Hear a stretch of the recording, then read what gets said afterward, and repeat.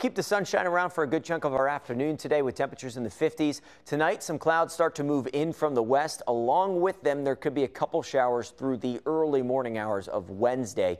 Temperatures will be holding in the 40s and upper 30s in most spots.